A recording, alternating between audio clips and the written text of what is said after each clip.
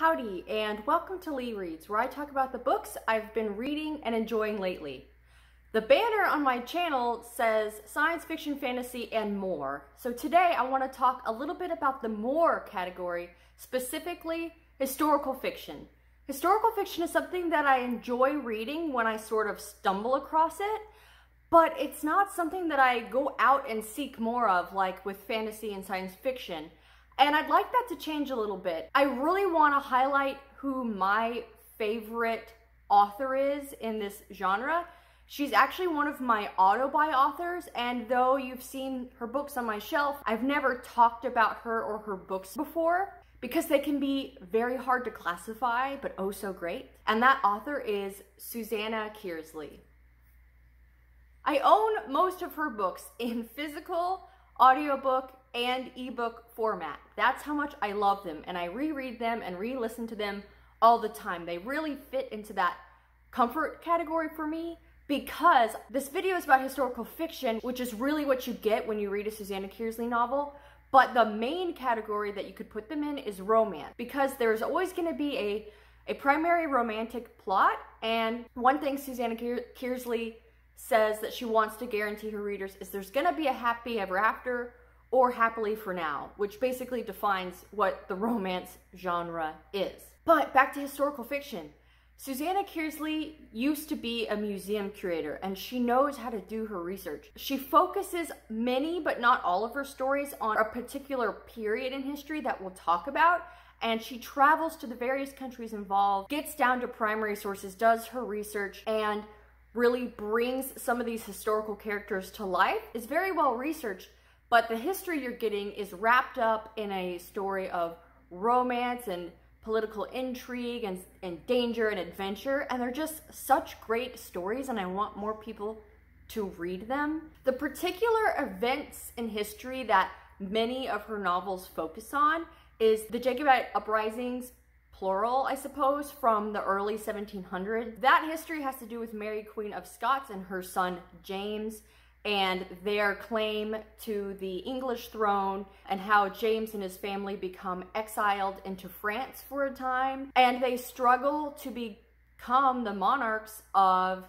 England and Scotland and never quite pull it off. And her books don't follow the nobles in the story, they follow other players that are loyal Jacobites and are trying to make it happen. If you have an interest in that period of history, I think you would really like these novels. But the stories aren't just set in Scotland, although some of them are. Others are set in England, in Cornwall, areas of France where the exiled court was.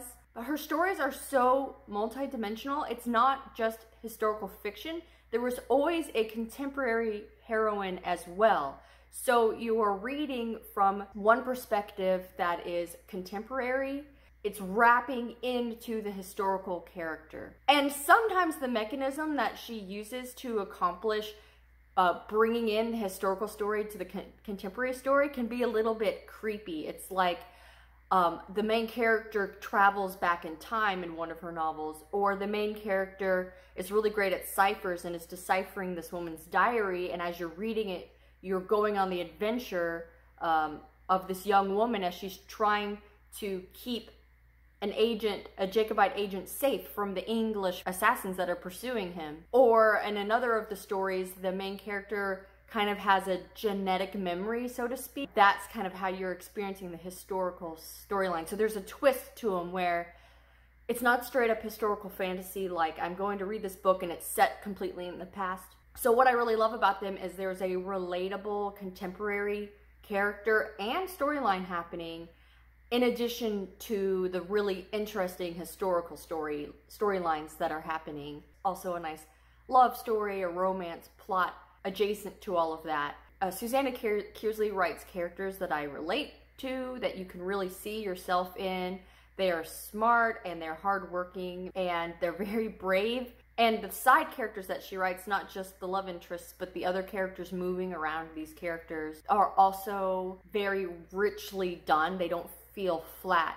The worlds that she builds are very three-dimensional. So I have the books on my shelf here in the order that they were published for the ones that I have. There's two that I don't have here. She has another book coming out either late this year or early next year. Where to start? Well, the first one that she published was Mariana. The first one that I read is actually The Winter Sea, which may be a better starting point because although all these stories stand alone, to the careful reader, you may see references to characters that have appeared in her other stories. And The Winter Sea is a good launching off point for several characters that you may see again in other places. She's really interested in a particular family and how they impacted the Jacobite cause. And if you read The Winter Sea first, it gives you a good touchstone for as members of these families come back in other ways in other stories. But there are a couple of her novels that don't have as much to do with the Jacobite story. One I have on my shelf here, which is her most recent book, Bellwether. It's actually set in New York in the States. And the historical side of that story centers the French and Indian War, or the 7 Years' War, depending on where you're from. There's a French officer who's taken captive, and he's a prisoner of war and basically is sent to live at one of these farmsteads for the remainder of the war until he can be traded out. The story follows his perspective, also the daughter of the house's perspective, and then you have the contemporary storyline where this museum curator is trying to get this old house prepared to become a museum, but there's kind of like, is it haunted? What is the tragic love story that occurred here? What was that? Another one that has to do with history and archaeology is called The Shadowy Horses.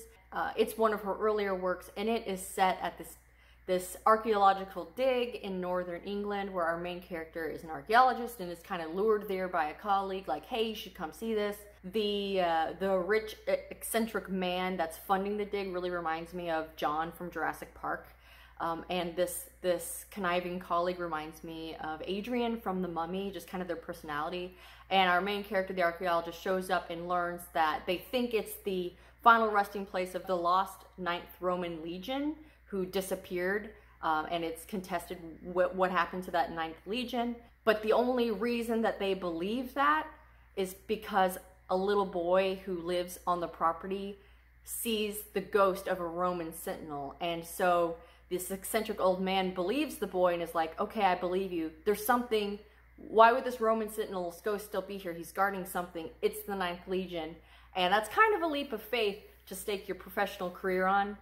So that's what the story centers on. So as you can see, there's a little bit of kind of supernatural elements that often get woven into the stories that can be a little bit creepy, but the goal of the story isn't to freak you out. If I had to pick a favorite Susanna Kearsley novel, I just talked about The Shadowy Horses. I really love that one. That's the archaeology one. It just, I really liked the romance in there and the whole idea of it. I think my favorite one might be A Desperate Fortune, which is the story of this woman who is a programmer. She's really good at code breaking and solving ciphers, and she just gets hired by this author who has found the diary of just a common woman who was born in the court of King James in exile in France. And they're like, please, why is her diary in code? Of course, there's a lot of intrigue and spies that are happening at the time.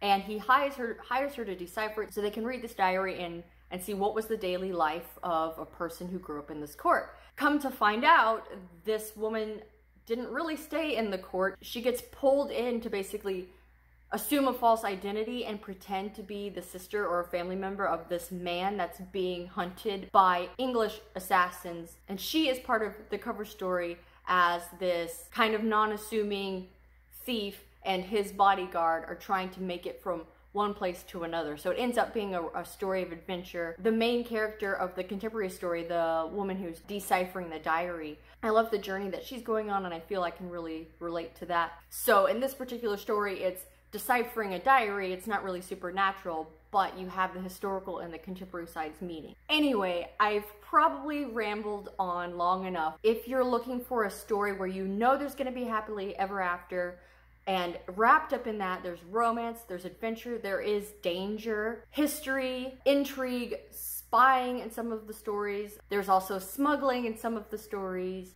And there's just really great characters that you get introduced to along the way. And I just can't speak highly enough of these stories.